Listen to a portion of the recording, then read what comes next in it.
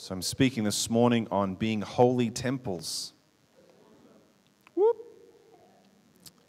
If you would like to open your Bibles, 1 Peter chapter 2, starting at verse 4, and I'm reading from the Passion Translation all the way up to verse 10 if you're keeping notes.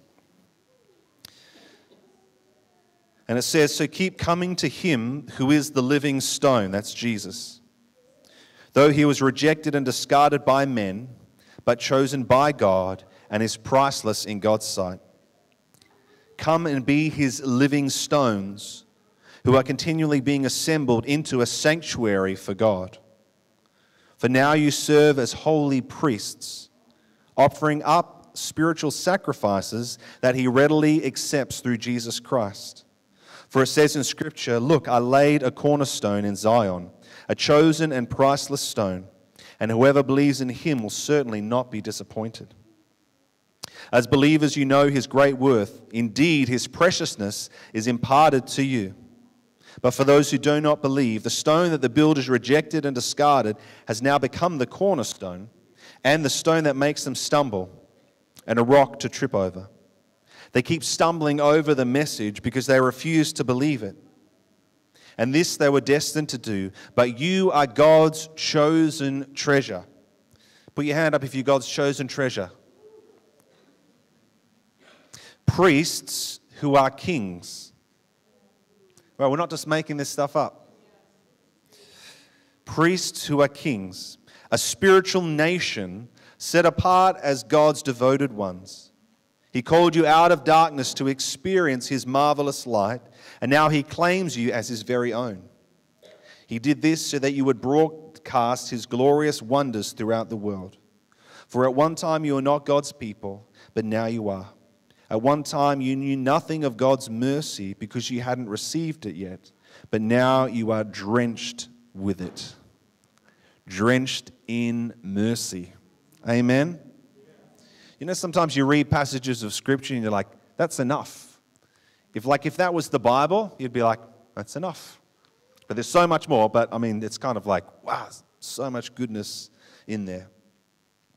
But from the beginning of time, you know, from I guess even creation, God was building a kingdom of priests and kings. Priests who are kings. Not as separate things, but priests who are kings. You know, from creation, that's what it was. Adam and Eve in the garden, fellowshipping with God, taking dominion over creation. That's a kingly kind of function. Ministering to God and having dominion over creation. So from the beginning, it's always been God's intent to fulfill this. But in Christ, we see the establishment on the earth of this phenomenon, the re-establishment of it essentially. So what was lost in the fall was reclaimed in Christ. And now we are in this season of God building a holy nation of priests who are kings.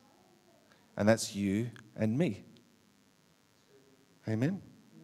So it's a people that host his presence in the temple of their own bodies and manifest his presence through kingly rule in the world. Your life is way more important than you probably think it is. If you've ever wondered what the calling on your life is, it is this: to be a priest to God and a king to the world.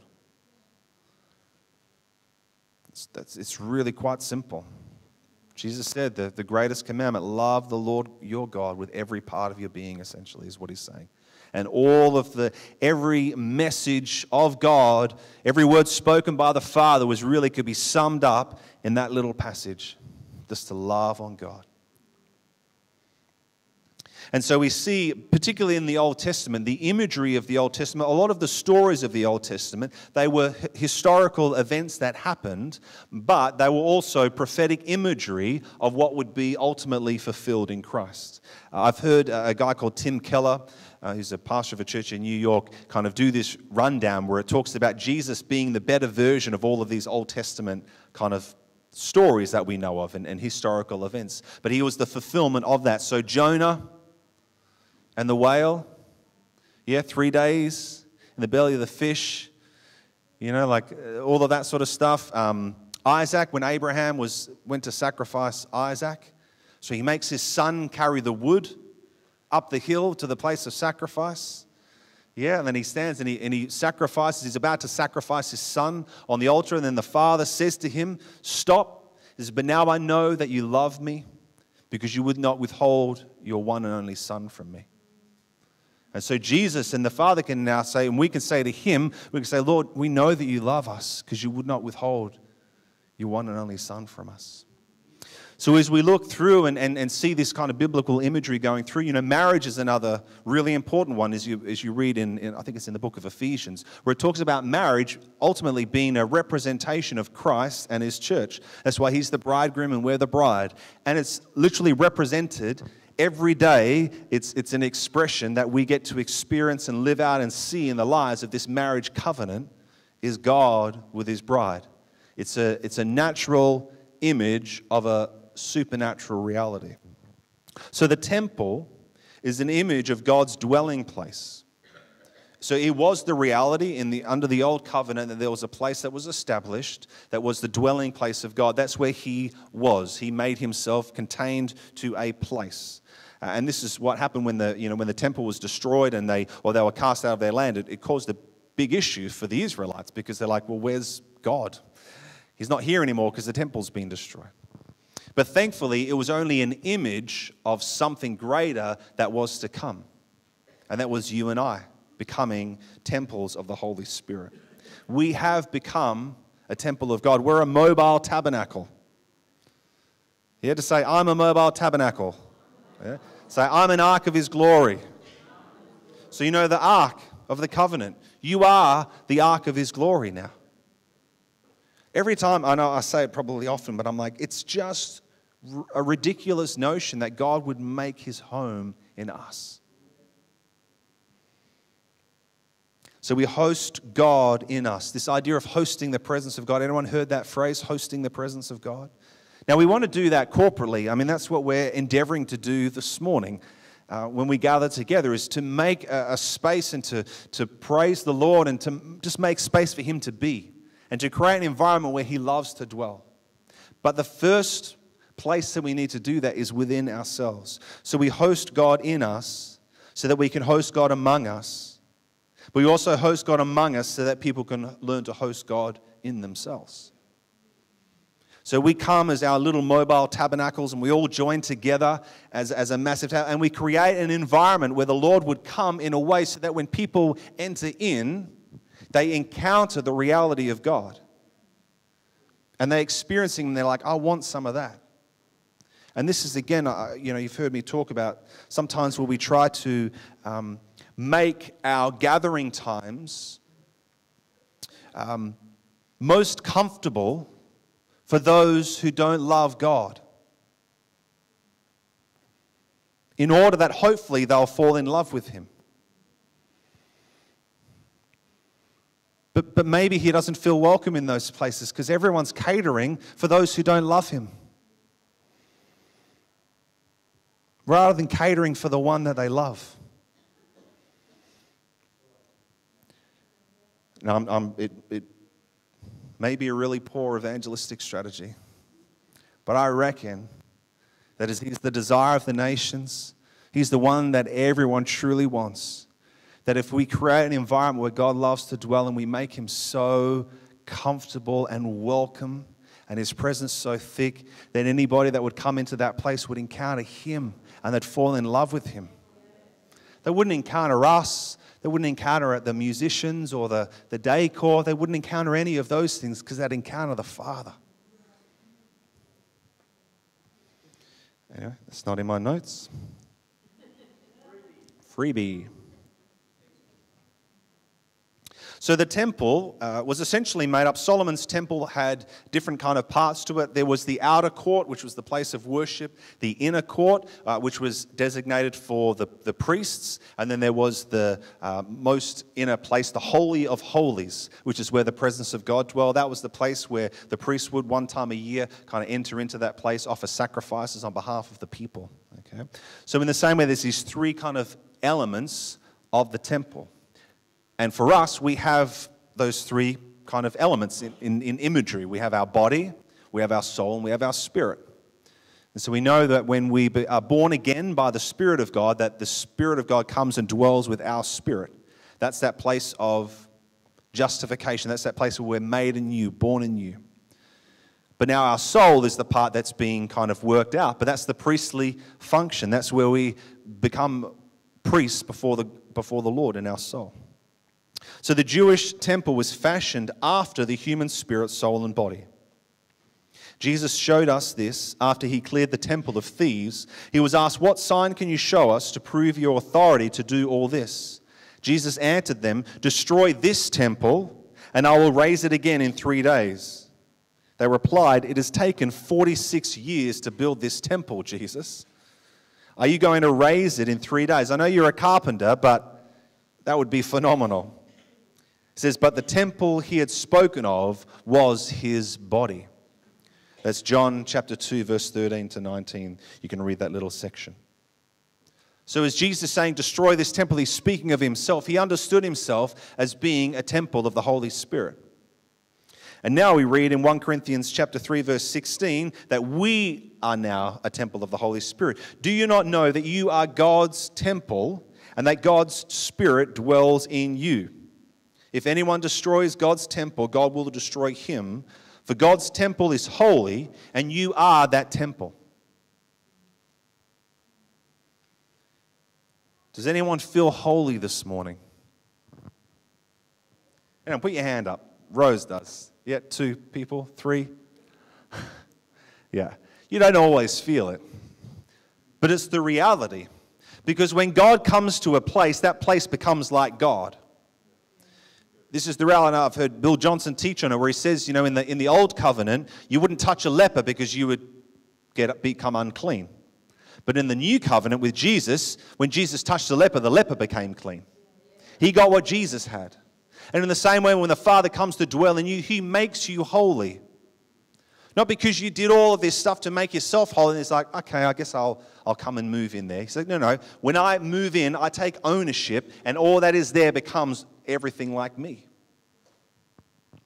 You've been made holy because God's Spirit dwells in you. Our job is to live out his holiness, not to try and make ourselves holy.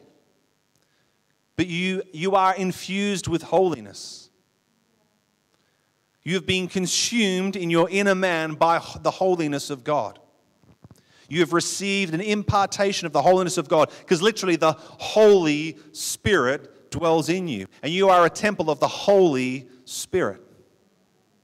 Are you feeling a little bit more holy right now? Because remember, it's not based upon your works, your effort, your doing. Before God, you have been made holy. You are holy and righteous in the Beloved. It's got nothing to do with you. So you can take that certificate off the wall that says, I've accomplished some measure of holiness this week.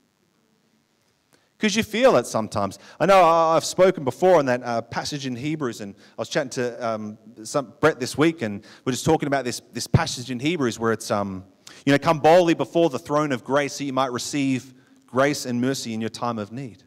But it's saying, it's not this thing of where we go, okay, get my life right, and then I can come boldly before the Lord. No, you need to come boldly before the Lord because you need everything that he has in order to make your life right. It's like it's come with that hunger, come with that ferocity to say, God, I cannot do it on my own. And it's those who don't come boldly before the throne who are arrogant enough to think that they can do it without his grace and without his mercy. It can seem, it's like that backwards thing. Well, how could I, such a wretched, worthless sinner, come before the throne of grace? How could I? Me? Dirty old me? It's like, no, your problem is that you're too proud to acknowledge that you're actually that dirty and you need him that badly. It's the opposite. It's not like, how can I come before you? It's like, how can I not come before you, Father? Because I cannot do it on my own. Freebie.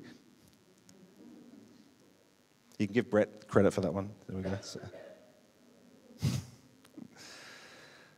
1 Peter chapter 1, verse 14, it says, as obedient children, do not be conformed to the passions of your former ignorance, but as he who called you is holy, you also be holy in all your conduct, since it is written, you shall be holy, for I am holy. So holiness has come and made its home in you, and our job is to release the holiness that is within us. It's to let it out. When you were born again by the Holy Spirit, when He came and dwelled in you, that's called justification. You are justified. And a little thing that I learned is just as if I'd never sinned. So before the Lord, it's just as if you'd never sinned. You've been made perfectly righteous in Christ because it's not you, it's all Jesus. He did it. He applies it. He imparts it. It's all Jesus. But now the process that you walk out in partnership with the Holy Spirit is called sanctification. That's where that inner reality becomes an outer reality. As you minister in your soul as a priest to the Spirit of God, that transformation takes place. And so we see this function then as priests and kings, and David is the greatest example that we have in the prototype leading up to Jesus, pointing towards him, of a king who was a priest. He operated in both of those functions. He was anointed as king, but he brought about a priestly function, a renewal of the priestly function in the church. Revelation chapter 1 verse 5 says, "To him who loves us and has freed us from our sins by his blood and made us a kingdom, priests to his God and Father, to him be glory and dominion forever and ever." He's made us a kingdom, so we are kings in the kingdom, but it has made us priests before the Lord. I read this in a commentary. It says, as we consider the Levitical priesthood, so this was the priests that were put from the tribe of Levi that were given the priestly order in the temple. It says, as we consider the Levitical priesthood, it's important to remember that although the tribe of Levi was set apart to perform the sacrifices and lead worship in the tabernacle and temple, God never intended the descendants of Levi to be the only priestly figures in the nation of Israel. In fact, the Lord originally called his people out of bondage in Egypt so that the entire nation would serve him as a kingdom of priests and a holy nation. That's in Exodus 19. The priestly institution itself was needed only because the sin of the people had not yet been finally dealt with. And an intermediary, someone that had to kind of stand in the gap, was required between Israel and God, lest his holiness break out and destroy his sinful people. Only when the wickedness of Israel had finally been dealt with could the people of God truly become that nation of priests that requires no Levitical mediator between them and the Almighty. Having sanctified and perfected us in his Father's sight, furthermore through his offering of himself, it's Hebrews 10:10, Christ Jesus made all who are in him the priesthood that God always intended his people to be. No longer need we rely on an intermediary who is a sinner like us. Rather, the Lord has become the mediator between himself and his own in the person of the God-man, Jesus Christ. Amen? Hallelujah. So priests minister in the temple and kings minister in the marketplace. We are priests to God in us and kings for God through us. That's our role. Like you could kind of boil down your role as a follower of Jesus, is to be a priest and to be a king. Priestly first, kingly second, but it's the two of those things coming together. So as priests, we minister to God. You know, worship looks different for a priest. It's gathering around the presence, gathering around the altar of God. So when we come and we gather together, when we understand the priestly function, worship looks different. You may have found that as we worship, and I'm not saying we've got perfect worship or we know everything about what we're doing, we're stumbling through and just trying our hardest to be obedient to God. But what we're not doing is trying to cater for the people. We're trying to cater for the presence. So you might come in and go, man, these people worship for so long, and what's she singing? There's no words. How am I supposed to follow along? And man, are they seriously singing that song? Like, I think their first song probably went for about half an hour, 40 minutes. Yeah. What's she doing? You know, how are they going to preach today or what? It's 10 to 12. I got footy on this afternoon. I don't know if the footy's on this, are we? It is. Sorry. Choked on my water. I apologize. Now listen, we're not being like, stuff people, do whatever. It's like we love people. We love God and we love people, so we're not trying to, to say, whatever, and, we care about that. But ultimately, the greatest care has to be for the presence of God, for the Father, that we come and we love on Him, and whatever that looks like and wherever He leads us. And it's this weird thing where it's like the Spirit of God leads us in how to worship the Spirit of God. When we come together, it's like, Holy Spirit, it's like, how do you want us to give glory to you today? Lead us in how to give the most glory that we can possibly give, because you are worthy of all glory. Lead us today, Holy Spirit, in how to glorify you and worship you and praise you, because He knows. Worship looks different for priests. Priests minister to God. Priests care for the temple. 1 Corinthians chapter 6, verse 19, it says, "Or do you not know that your body is a temple of the Holy Spirit within you, whom you have from God? You are not your own, for you are bought with a price. So glorify God in your body." If Jesus paid the price for all of our sin, then really, is it a big deal if we keep on sinning because He's paid it all anyway? Well, it is a big deal when you understand that you're a dwelling place of God.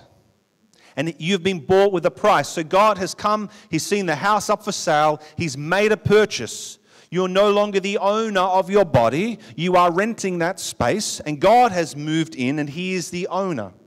Now, in the same way that if you were to walk into someone's house and start throwing poop all over the walls and on the floor and on the ceiling, the owner probably wouldn't be too happy. It wouldn't be the kind of place that they'd want to spend a lot of time. But that's what we do when we sin. We just disregard the very dwelling place of God. And we wonder, why am I not hearing your voice, Lord?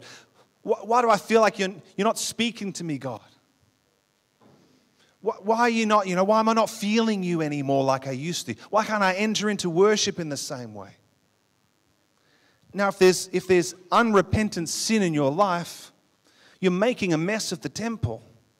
And that's why it matters. Now, is God going to strike you down and kill you and send, burning sulfur on you? No, He's not. Is He going to punish you for your sin? No, He's not. He's not going to punish you. He's going to discipline you because He loves you. But you know what? God not feeling comfortable to dwell in the temple of your body, that should be a punishment enough for us.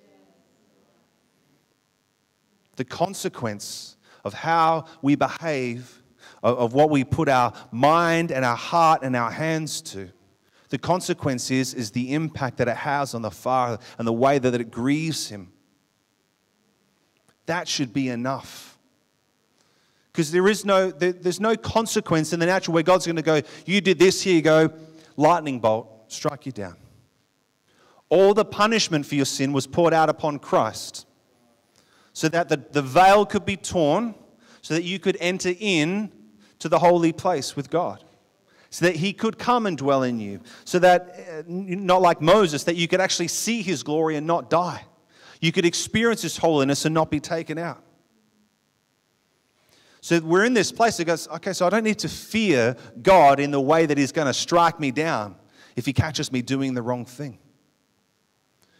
But we should be in that place that we mourn the impact that it has on Him when we choose to live in a way that He hasn't destined us to live and designed us to live. Now again, it's not like, I need to try hard. No, you need to humble yourself, repent, and come boldly before the throne of grace and mercy. Because it's not you, it's not about you trying harder. It's possibly about you trying less hard and letting Him do the work.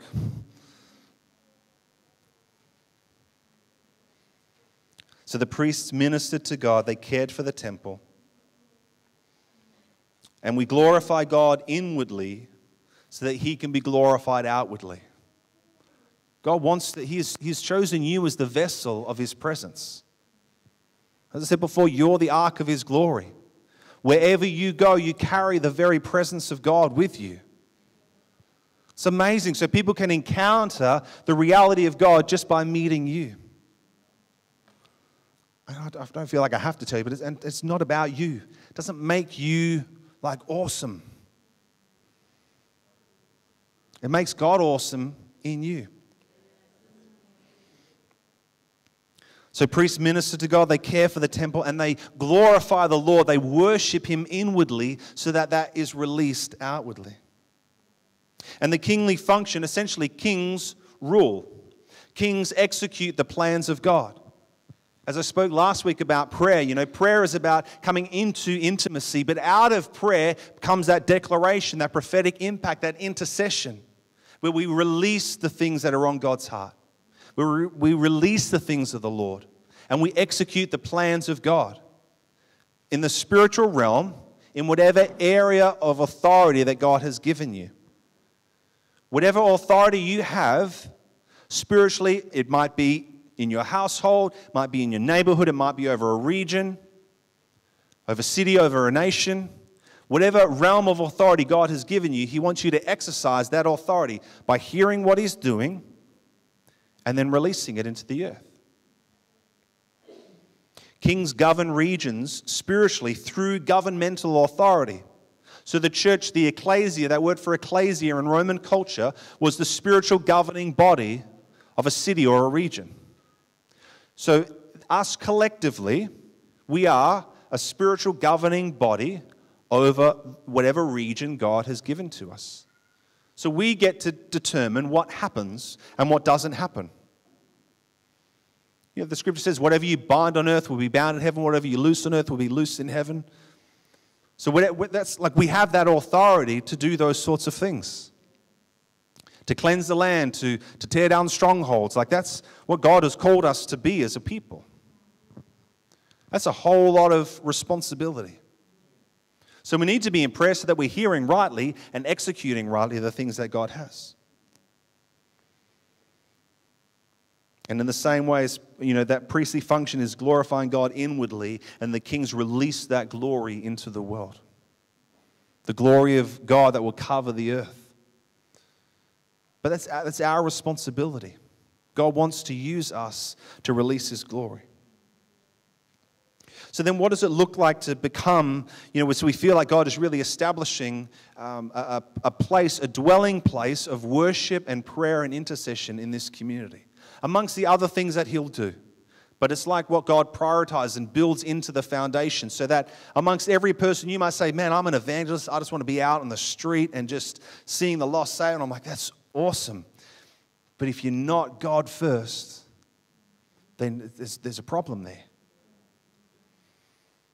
I just feel like I'm really pastoral, man. I just want to get with people and love on them and help them on the journey. I'm like, that's awesome. But if you're not God first, there's a problem. I just feel like I'm apostolic, man. I want to be out there planting churches and, saving nations and all this. It's like awesome. But if you're not God first, you're not going to actually fulfill and walk out the things that God has because you're not hearing His voice. So you're doing good stuff, but it's not God's stuff. So a house of prayer establishes the right order of God first. So when we pray, what we're doing is we're saying God first. I'm not going to go and do something, well, that didn't work out, better pray because I'm in trouble. Maybe you wouldn't be in trouble if you'd prayed first and heard what He wanted you to do because He's not going to lead you into trouble. And it also creates an environment for encounter. I just really believe that if nobody else does it, if no other church does it, I'm okay with that. But I just feel like God is saying, no, just create a place that I love to dwell and let people come and encounter me in that place. Like that's what I see is worship people who don't want anything to do with Jesus, going, okay, I'll come or I'll give in and I'll be there and encountering the reality of God because the presence of God is so thick and so strong and so real that they can't, but it's like, I've just seen Him. I've just experienced Him. I've just tasted and I've seen that the Lord is good.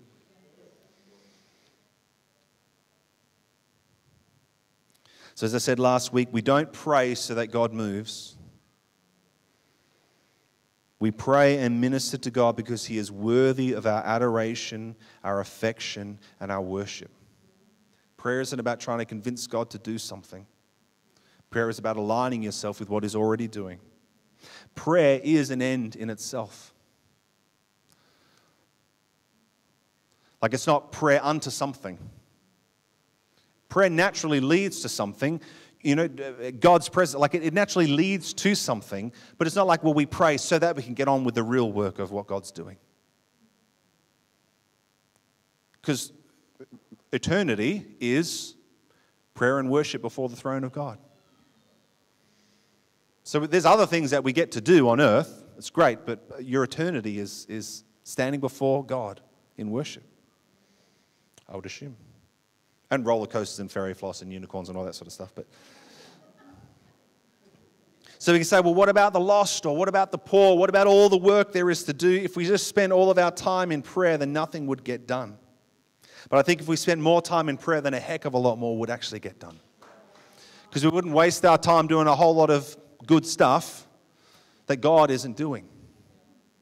You know, Jesus only did what He saw the Father doing. John 5:19. Truly, truly, I say to you, the Son can do nothing of His own accord. This is Jesus could do nothing of His own accord, but only what He sees the Father doing. For whatever the Father does, the Son does likewise. So Jesus only did what He saw the Father doing. So Jesus only did what He saw the Father doing. Jesus only did what He saw the Father doing. What else did He do? Nothing. He only did what He saw the Father doing. Now, I don't think we need to go, Father, are you eating right now? Can I have something? You know, Father, are you going to the bathroom right now? Can I go too? Like, is that, you know, we're not talking about that kind of, I'm not trying to cause you to be a nutcase, okay? But when it comes to the things of God, doing what we feel like God is doing, Jesus only did what He saw the Father doing. So we should as well only do what we see the Father doing. Anything of significance that we accomplish in life for God, He is already doing. It's why He deserves the glory for even the stuff that we do.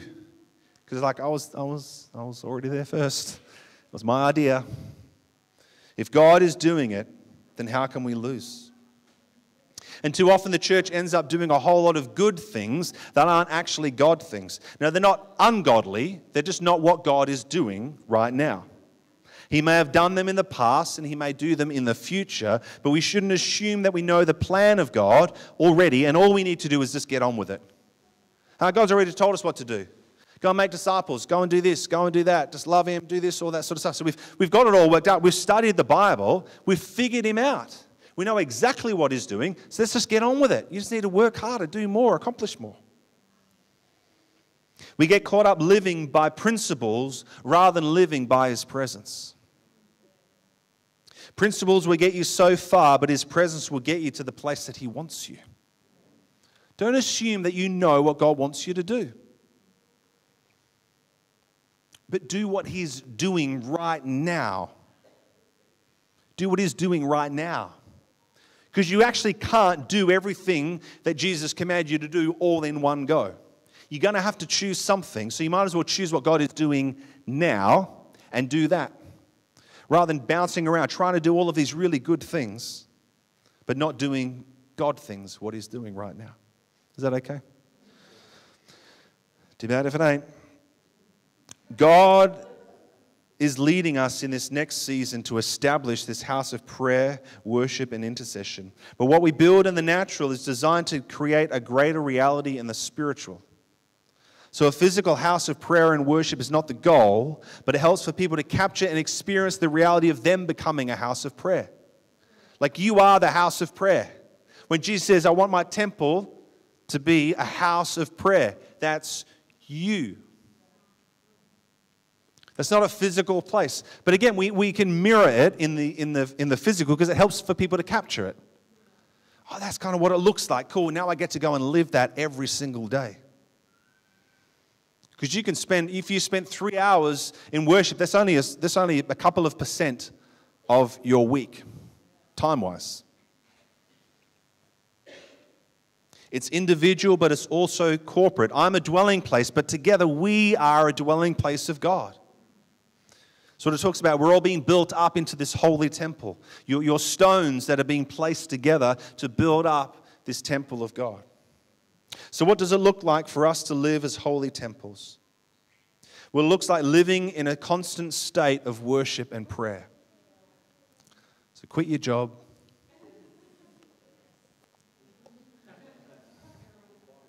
Yeah, you're like, really? Okay, well, we need to understand what worship is. Worship is not an action.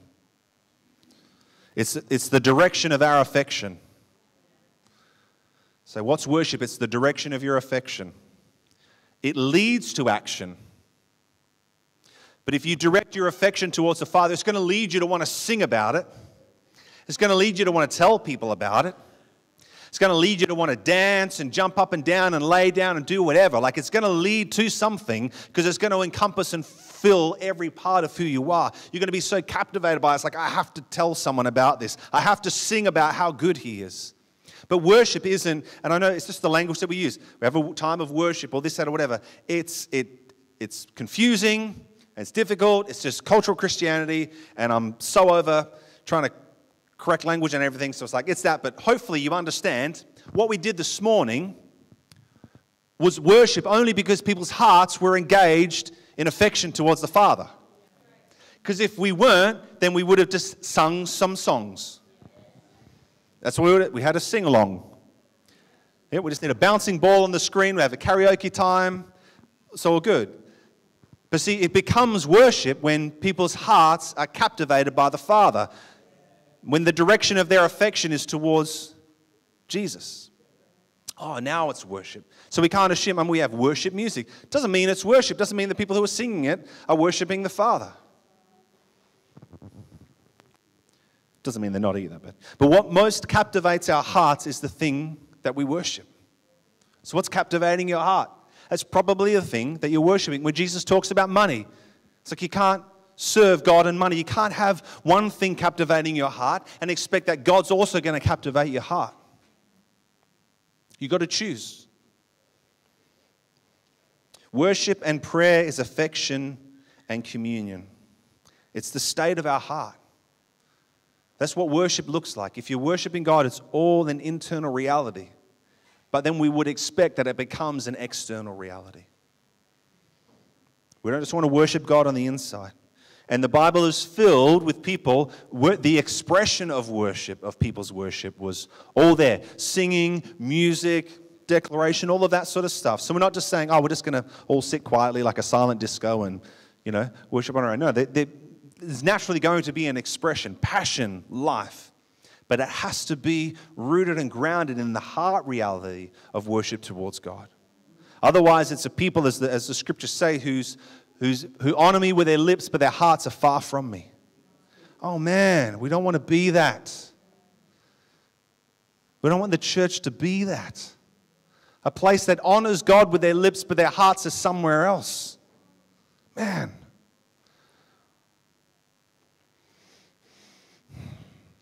To live as a holy temple is to pursue righteousness. So as I said before, Jesus accomplished the work. We are justified, but we partner with Him to see the finished work manifest in our lives. And that's the work of sanctification. That's why we go on so much about the heart journey, because that's where the righteousness of Christ will be manifest. It's of internal becoming external. But a holy temple is one who we take care of our temple. We're aware of what goes in. Don't waste time ignoring the things of the heart. I read that thing out of Hebrews about, the bitter root rising up. Offense and bitterness and judgment and all of these things that we just think, don't think that it's not going to affect you.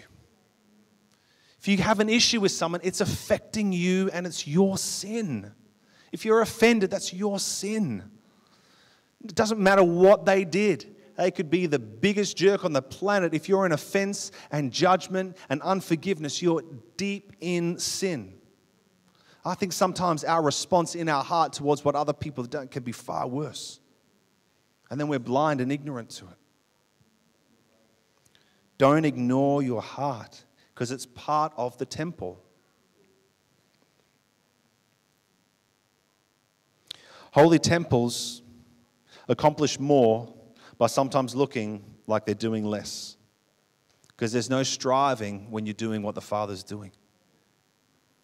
There's no pushing, there's no pleading, there's no wrestling. I mean, they can be contending in the Spirit, and they can be partnering with God in that, but it's Him. There's a grace for it then. If you're fighting against God, it's possibly something to do with pride in your heart because the Lord is opposing you.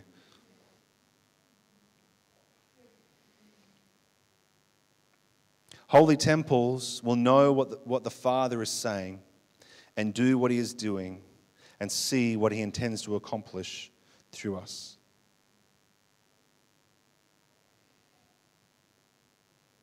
God wants to fill us. He wants to consume every part of us.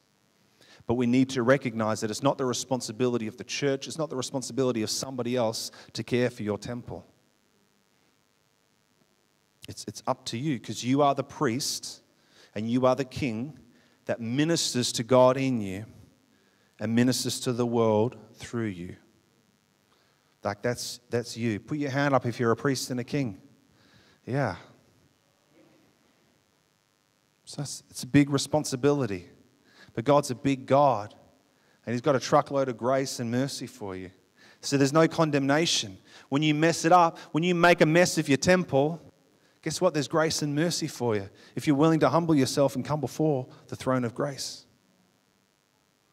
But it's a thing of how can we take responsibility and not get drawn into condemnation or unhealthy kind of shame and guilt and those sorts of things, but go, yeah, God, I've got to come back to that place and recognize, man, I can't keep making these decisions anymore, because it's just defiling the very dwelling place of you. Why don't you stand with me and we can all repent together.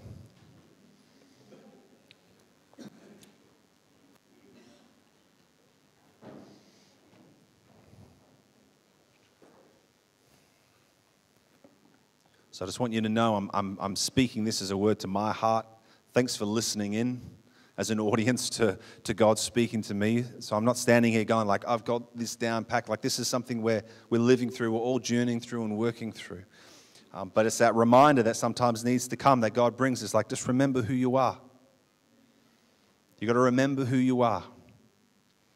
Thank you, Father. Let's pray. Yes, Father, we just choose right now to remember who we are, Lord. And it's not about how we feel. It's not about what we've done, but it's about how you feel towards us and about what you have done, Jesus. And we rest in that place. We are so thankful, God, for the finished work of Jesus Christ. As you cried out on the cross, it is finished, it is done. The work is accomplished and complete, Lord. And as we've received your Holy Spirit, as we've been born again, we have been made righteous in Christ by the blood of Jesus that has washed us free from all the defilement of sin, God.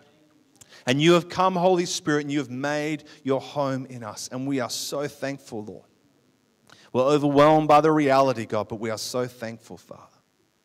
But Lord, as you've come and you've made your home in us, Lord, we just want to look at that and go, man, I want to create the best dwelling place for you, God. God, stir the affection in my heart to say, God, I just want to make you feel so comfortable in me. I don't want to do anything that would make you feel like, man, I want to move out of this place. Because we know you never will. You're never going to leave us, Lord. You're never going to forsake us, God. But Lord, let us not take advantage of that, Lord, and defile the temple of your Holy Spirit through how we live our lives, Lord. But God, we don't just want to be watching out for not doing the wrong thing, Father. We want to be people who are pursuing righteousness, Lord. Pursuing the right things that you have, God. God, ministering to you as priests, Father, in prayer and in worship, God. Giving you the attention and the affection that you deserve and that you desire from us, Lord. We thank you that there's no condemnation for us who are in Christ. But there's glory, there's revelation, There's abundance. There's all the fullness of heaven dwelling in us, Lord. So, Father, we choose now to repent for the ways that we've ignored you, for the ways that we've defiled, either through thought or through deed, your dwelling place, Lord. And we receive your forgiveness, Father, because you hear our confession, Lord, and you're faithful and just to forgive us, Lord. But Father, we want to choose, Lord, as we take hold of that repentance, Lord, and we want to walk out a different way, God, that we would leave this place today with a clear revelation and understanding of what and who we are, Lord, that we are a dwelling place of the very Spirit of God, and that we've been made holy because you are holy, Lord, and you dwell in us, Father. But Father, we pray that holiness, Lord, would be released from us, God. And Lord, that we would walk in humility and come before you every day, Lord. When we feel like the last place that you'd want us to be is before your presence, God. That we'd take captive that thought, that prideful thought, Lord, and we'd come in humility and throw ourselves at your feet of mercy, your feet of grace, and we'll receive all that we need to walk out the lives that you have for us, Lord, to be good priests and to be good kings. Thank you, Jesus. We love you, Lord. Amen.